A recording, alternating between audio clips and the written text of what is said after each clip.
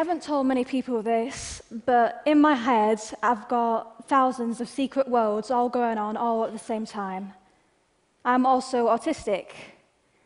People tend to diagnose autism with really specific checkbox descriptions, but in reality, there's a whole variation as to what we're like. For instance, my little brother, he's very severely autistic. He's nonverbal, he can't talk at all, but I love to talk. People often associate autism with liking maths and science and nothing else, but I know so many autistic people who love being creative. But that is a stereotype, as the stereotypes for things are often, if not always, wrong. For instance, a lot of people who think autism and think Rain Man immediately. That's the common belief that every single autistic person is Dustin Hoffman, and that's not true. But that's not just with autistic people either. I've seen it with LGBTQ people, with women, with POC people. People are so afraid of variety that they try and fit everything into a tiny little box with really specific labels. Like, this is something that actually happened to me in real life. I Googled autistic people are, and it comes up with suggestions as to what you're going to type. I Googled autistic people are, and the top result was demons. That is the first thing that people think when they think autism. They know.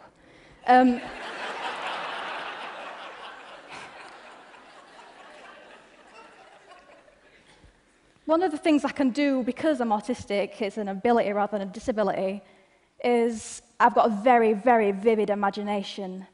Let me explain it to you a bit. It's like I'm walking into worlds most of the time. There's the real world, the world that we all share, and there's the world in my mind. And the world in my mind is often so much more real than the real world.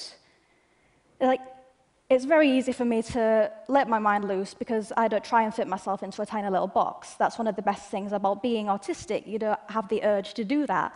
You find what you want to do, you find a way to do it, and you get on with it. If I was trying to fit myself into a box, I wouldn't be here. I wouldn't have achieved half the things that I have now. There are problems, though. There are problems with being autistic, and there are problems with having too much imagination. School can be a problem in general, but having also to explain to a teacher on a daily basis that their lesson is inexplicably dull, and you are secretly taking refuge in a world inside your head in which you are not in that lesson, that adds to your list of problems. Also, when my imagination takes hold, my body takes on a life of its own. When something very exciting happens in my inner world, I've just got to run, I've got to rock backwards and forwards, or sometimes scream. This gives me so much energy, and I've got to have an outlet for all that energy. But I've done that ever since I was a child, ever since I was a tiny little girl, and my parents thought it was cute, so they didn't bring it up. But when I got into school, they didn't really agree that it was cute. It can be that people don't want to be friends with the girl that starts screaming in an algebra lesson. And this doesn't normally happen in this day and age, but it can be that people don't want to be friends with the autistic girl. It can be that people don't want to associate with anyone who or can't fit themselves into a box that's labelled normal. But that's fine with me, because it sorts the wheat from the chaff, and I can find which people are genuine and true, and I can pick these people as my friends. But if you think about it, what is normal? What does it mean? Imagine if that was the best compliment you ever received. Wow, you are really normal. Compliments are, you are extraordinary, or you step outside the box, you're amazing. So if people want to be these things, why are so many people striving to be normal? Why are people pouring their brilliant individual light into a mold?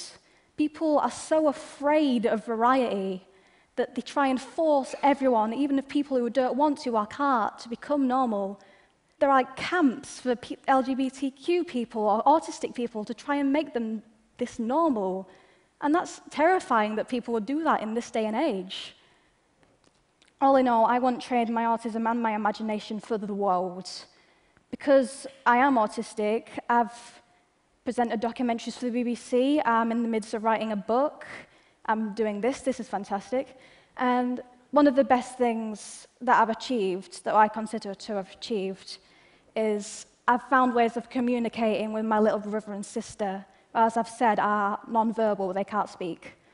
And people would often write off someone who's non-verbal, but that's silly because my little brother and sister are the best siblings that you could ever hope for. They're just the best, and I love them so much, and I care about them more than anything else.